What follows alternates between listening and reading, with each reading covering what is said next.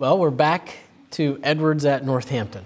In 1729, he finds himself, as I mentioned, in the second largest church. Now, the first largest church was the First Congregational Church in Boston. This is the church where the Mathers, Cotton Mather, Increase Mather, pastored. So here he is at Northampton as a 26-year-old man pastoring this church. And he's got big shoes to fill, and the shoes of Solomon Stoddard. A few years into this, Edwards is invited to preach the commencement address at Harvard. Now, this was a big deal. When there were commencements, all the ministers came back, and it was sort of like the Super Bowl of New England, commencement day. It was a big event. And these ministers would preach to each other throughout this week. And it was quite an honor. You can imagine how many ministers would be gathered there at Boston. And it was quite an honor to be picked to preach the sermon. And here's Edwards. First of all, he's a Yale grad, not a Harvard alum, so he's the outsider. Second of all, everybody is anticipating him to be Solomon Stoddard, or to be as good as Solomon Stoddard. And Edwards preaches a sermon entitled, God Glorified in Man's Dependence. And in that sermon, Edwards stresses the doctrines of grace that had come to the Puritans through Calvin, through the Reformers, that stressed that salvation is from start to finish a work of God. And that it has to be that way because salvation is to the glory of God. It's not our work, it's not for our glory, it's God's work for God's glory. God glorified in man's dependence. And so that was the sermon that Edwards preached. It was very well received, and in fact, it was published. Now, usually a sermon was published at the end of a minister's career as sort of an honorary thing to them. They would sort of preach a sermon, and somebody would step forward and pay for it to be printed, and it was published. But here's Edwards at the beginning of his ministry career getting a sermon published.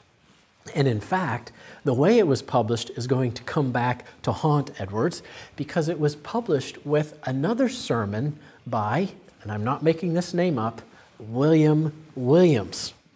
And William Williams, who was one of those older ministers, and out of honor and respect, one of his sermons was printed. And so the two sermons were printed together. Now, we'll see as we dip down into the late 1740s where that comes back into play. So sort of hold that thought there for a while. But as we come back to Edwards, week in, week out, Edwards preached. Now, Edwards was a meticulous sermon writer. Edwards would write out his sermons, and these early sermons, he would sometimes write them out 3 or 4 or 5 times. Now, he would handwrite these sermons. This is a picture of about the actual size of one of Edwards' sermon manuscripts. Edwards would take a large piece of paper. It was called folio paper. I can give you a sense. It was roughly this size paper. We'll look at this one later, but that's a folio piece of paper. Edwards would take it and make a series of folds until he got it down to about a 4-inch square. And then he would cut the sides, and then he would take a needle and he would poke a hole here, and he would poke a hole here, and he would get some thread, and he would tie some thread through there, and he made a little sermon booklet. These sermons, he could get about 15 words across and about 20 to 30 lines on a page. And a typical sermon booklet is anywhere between 40 to 60 pages.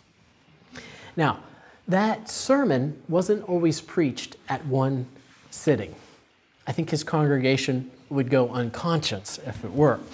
The sermon was sometimes split up. Sometimes they would preach in the morning, have some sort of lunch on the grounds, and have an afternoon session. Sometimes he would split it up over 2-week periods, but that was his sermon unit. Now, if you look at this, and that's actual size, That is very hard to read, even if you wrote it.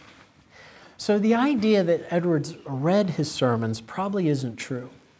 In fact, what most tend to think these days is that Edwards' mind was such that as he wrote out the sermon, he would memorize it, and then he would stand in the pulpit and recite it. Now, his preaching style changed after 1741. After 1741, George Whitefield had come to town, had come to Northampton, had preached in Northampton's church, even preached in Edwards' house. This was very typical of Whitefield. Whitefield would preach a sermon, then he would go stay at an inn, or he would go stay in someone's house, and the crowds would find out where he was, and they would literally stand outside and wait until he would come out and preach to them again. I don't know if they would chant, "We won a sermon, we won a sermon," but somehow they wouldn't go away. And so while Whitefield was staying in Edwards' home, there the crowds came, and so Whitefield preached a sermon from Edwards' home. Now I can imagine the conversation. Whitefield's captivating speaker, very engaging speaker, very engaging sermons. And after Whitefield leaves, Sarah lovingly, over cups of coffee, says to Jonathan, "Why don't you preach like that?" Now, what Jonathan should have said was, "I have to come up with a new sermon every week. Whitefield has about 10, and he can use them all the time, over and over again." But Edwards said, "All right." And from 1742 on, Edwards stopped writing out his sermons. Instead, he would write out an outline, preach the sermon, and then on Monday, go into his study and write out the sermon he preached. So this is a remarkable mind. Don't try this at home to imitate this mind. This is a unique person we're talking about. But Edwards wrote sermons. It's estimated that Edwards' sermon corpus is estimated at 12 to 1,400 sermons. It depends on whether some of those were intended to be divided or connected, and there's debate among that. 1,200 to 1,400, 15 words on a line, 30 lines on a page, 40 to 60 pages of a sermon times 1,200 to 1,400. That's a lot of paper. That's a lot of writing. But Edwards thought every time he stepped into the pulpit that what he was doing was in fact preaching the very word of God. So preaching was something that Edwards took as a high calling. And so he applied his energy to that. And these sermons began to affect the congregation at Northampton. There was, in 1734 to 35, a revival in the Connecticut River Valley, largely due to Edwards' preaching, both at Northampton and as he would go up and down the Connecticut River Valley and preach. And Edwards wrote up a story of the revival and sent it to the papers in Boston to be printed so that it would encourage religious revival there in Boston. And the editor in Boston sent the letter across the sea to his friend, a hymn writer in England. You might have sung one or two of his hymns, Isaac Watts. And he sent this to Isaac Watts. Isaac Watts read this, said, "This is great. Have this guy, Jonathan Edwards, write up a fuller version of this, and we will publish it as a book." So word made its way back to Edwards. In 1736, Edwards writes a faithful narrative of the surprising word of God in Hampshire County. Hampshire County is the county in which Northampton is there in the Connecticut River Valley. The book is published in England, edited by Isaac Watts, and a copy is sent back to Boston, and a copy gets to Jonathan Edwards, and he reads it, and the first thing he notices is that Isaac Watts, Dr. Watts, got the title wrong. Edwards said, "A faithful narrative of the surprising work of God and the conversion of many hundred souls in Northampton and the neighboring towns and villages of Hampshire and New England. Watts thought that Edwards didn't know what he was talking about, and he meant the colony of New Hampshire, and so Watts changed it to New Hampshire. This is Edwards' personal copy. Well, this isn't. This is a reproduction of Edwards' personal copy, which is in the Beinecke Rare Book and Manuscript Library at Yale University. And Edwards took out a pen and he crossed out the word new. And then you don't have it. I should have a picture of this. On the other side, Edwards writes, the first of one of many errors that the editors did to my books. And I'm so grateful for that. Anybody who's written a book knows the fun that you can have interacting with editors. So Edwards decided, I will publish the corrected copy. So he takes Watts's copy, edits it all over, sends it to Boston, and a copy is printed. But that's Edwards' first book, a faithful narrative of the surprising work of God.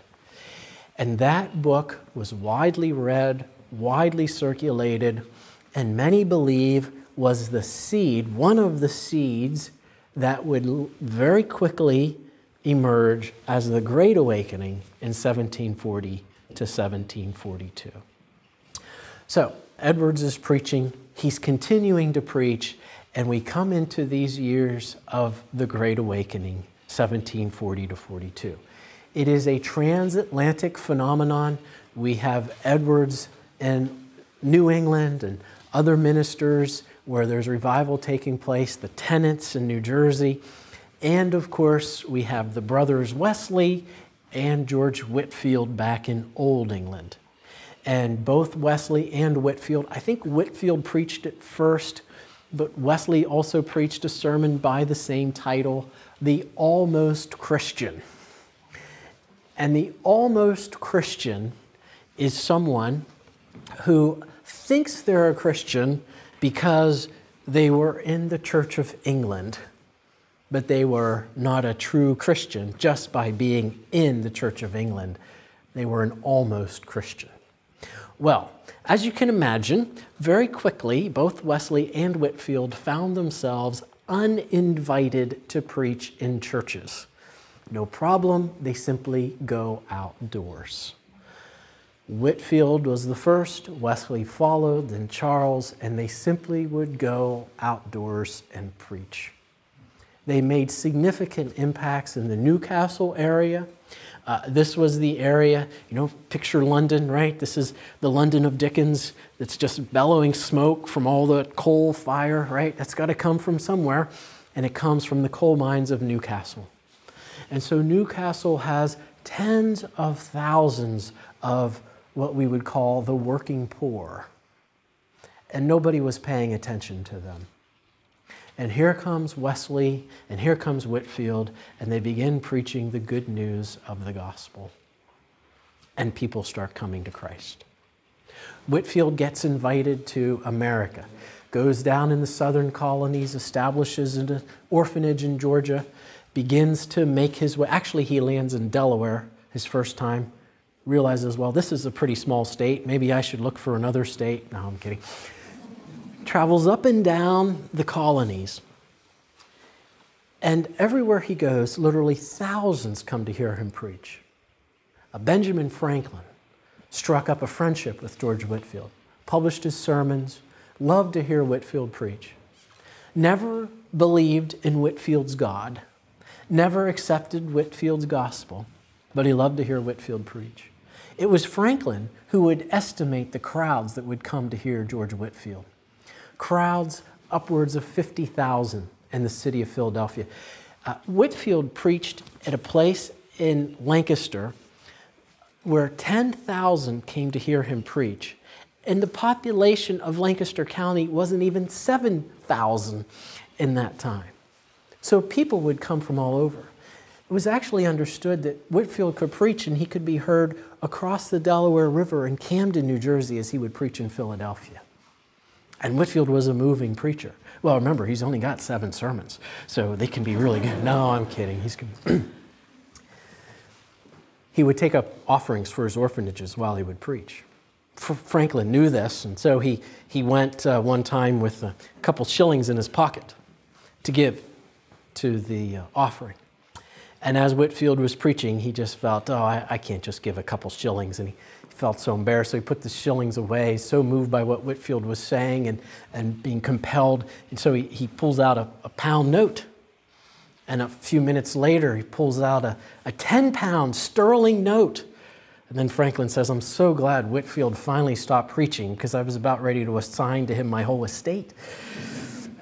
So this was a very moving preacher. Whitefield and others in the Great Awakening were not always so well received, however. There were the detractors of the Great Awakening in 1740 to 42. One of them was Charles Chauncey. Now, and I don't mean any offense to those from Boston, so let's just get that right out on the table.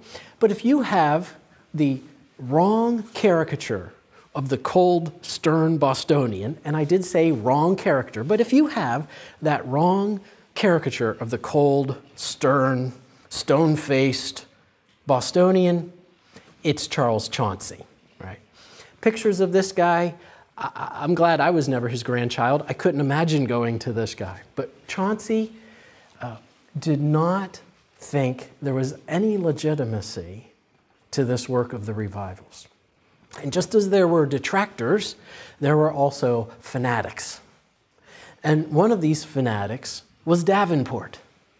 And Davenport got so excited about the dynamic ministry of the Holy Spirit that he began to say, we don't need any books. We don't need any learning. And he actually sponsored book burning in the streets. He was jailed on numerous occasions for public disturbance.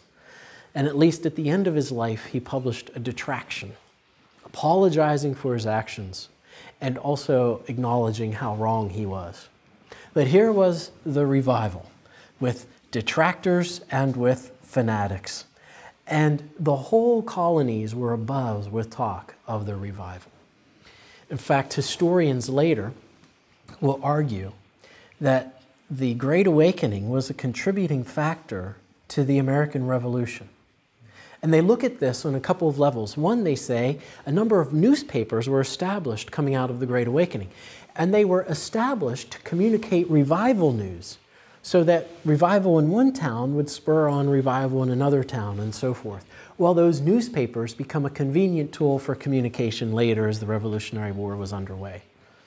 The second factor they point to is that up until the 1740s, there was no real sense of being an American.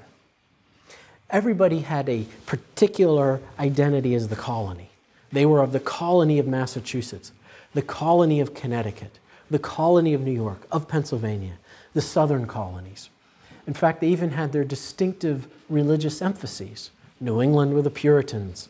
The middle colonies were sort of a mixed bag. The southern colonies were Anglican. And then, of course, there's Maryland, the standout Catholic colony. But they had these unique identities. But the Great Awakening, see, that gave them a singular experience that unified them. And that unification would later be a crucial dynamic that would pave the way for the Revolutionary War. Edwards was right in the middle of the Great Awakening.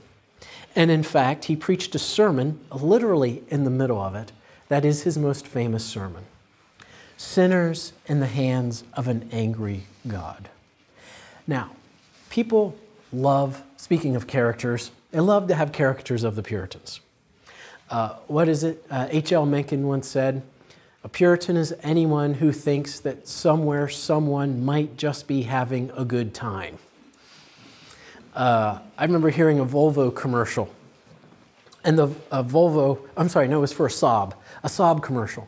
And this commercial with a sort of velvety voice was extolling all the virtues of the Saab and all the luxuries of it, and the leather seats and the heated leather seats and the sound system and the traction and the steering, and ended the commercial, I kid you not, by saying, a Puritan would not appreciate the new Saab.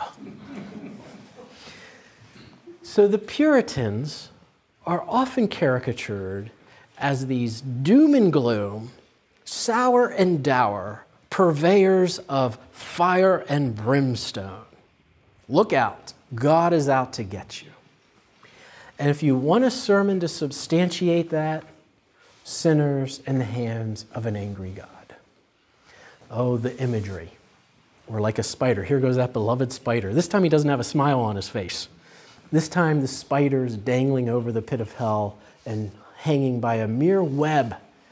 And at any moment, at the discretion of God, the web could break and the spider would.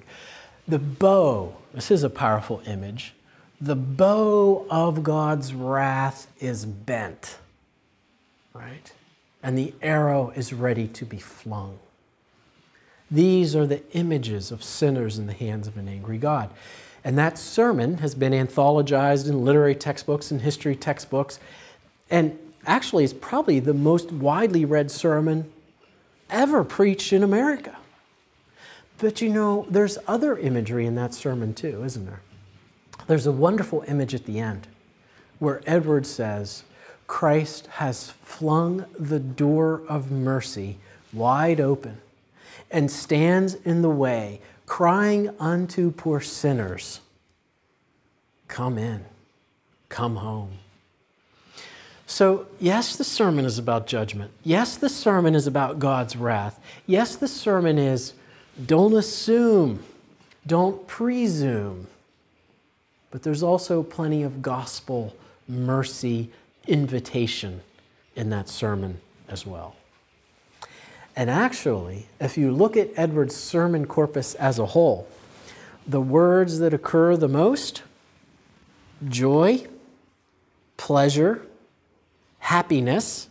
In fact, I used to think Edwards invented this word, but then I found it in earlier Puritans. Happified. Isn't that a great word? Don't you want to be happified? You know how you can be happified?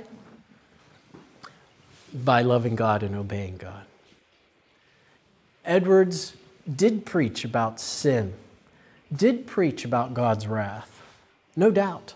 He wasn't going to cave on that. He wasn't going to fade away from that. He wasn't going to whitewash the gospel. But he also expressed the joy, the sweetness, the delight, the pleasure that the gospel brings to us. Well, we'll look a little bit more at Edward's sermons, and we'll also look at what went wrong with this congregation at Northampton in our next session together.